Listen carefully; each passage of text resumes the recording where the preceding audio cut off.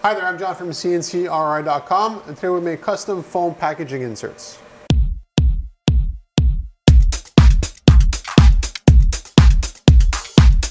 So water packaging foam inserts. Well, basically what this is, a company has a milling machine and they make lots of metal parts and they ship it out for post-processing. So that could be heat treating or anodizing or what have you. There's a ton of different steps that are involved with making metal parts.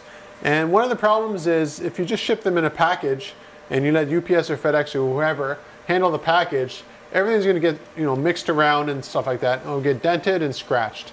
Now what this does is prevent that from happening. So what they do is they put the parts in here and they put the next layer on, more parts, and so forth, all the way up to however many they want to ship out. And what this does is protects the parts from being scraped, scratched, or peeled, or what have you. So after the process is done, they ship it back to the factory and they do their final processing of the parts. So this protects them everywhere. As you can see, if they move around here or here, anywhere, there's no issue at all. And all of these have little holes as well. And the reason for that is just to make them even lighter.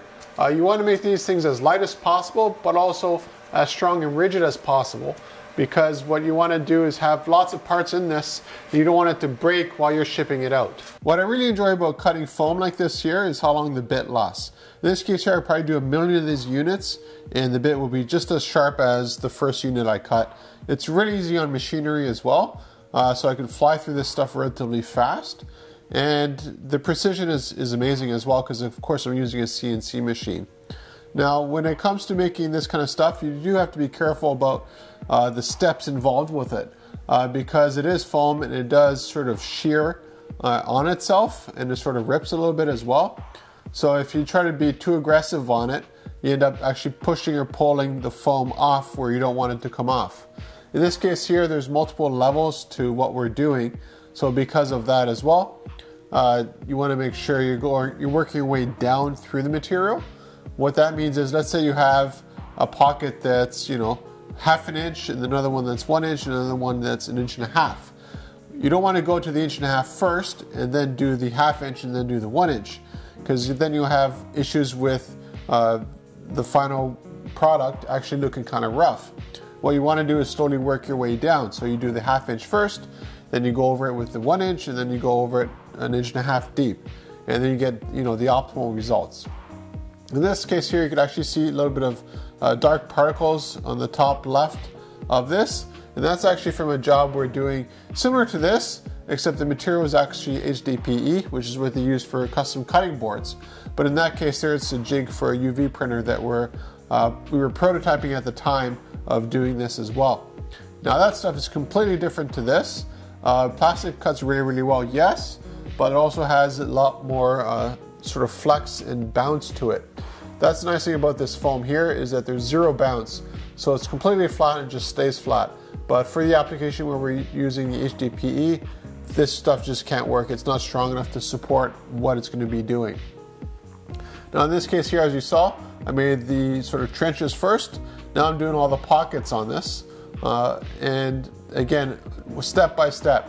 If I were to do the pockets first and then the trenches, all those little parts where they intersect would actually come off. It wouldn't be a really nice result, as you see here. The nice thing about this foam is that it's incredibly lightweight and it's relatively strong as well.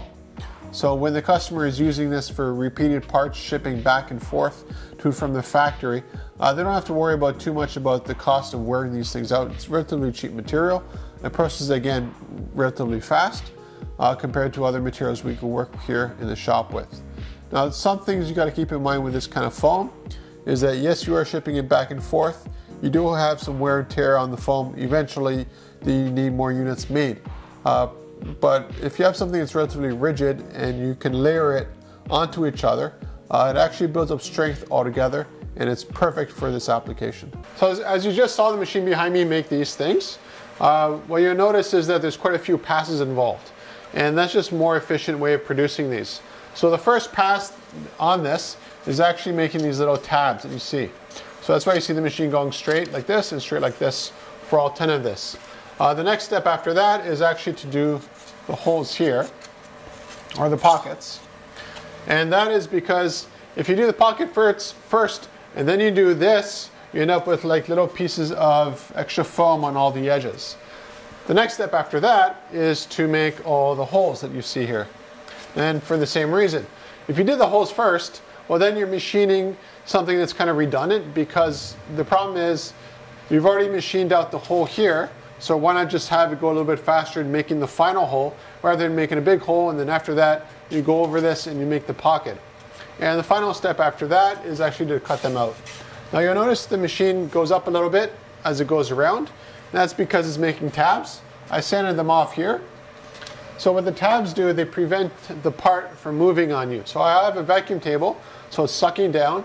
I also have screws holding down the foam, but it can still move on you regardless of what you do during production. So what the tabs do is they keep everything aligned and perfectly straight and not moving while the machining for the whole foam board is done. Because what you have to realize is the more holes you do into this foam, the less vacuum or suction you have, because it's leaking out from everywhere. So if you're looking for custom foam inserts for tooling or what have you, contact me at CNCKing.com. We'll make it for you and ship it right to your door.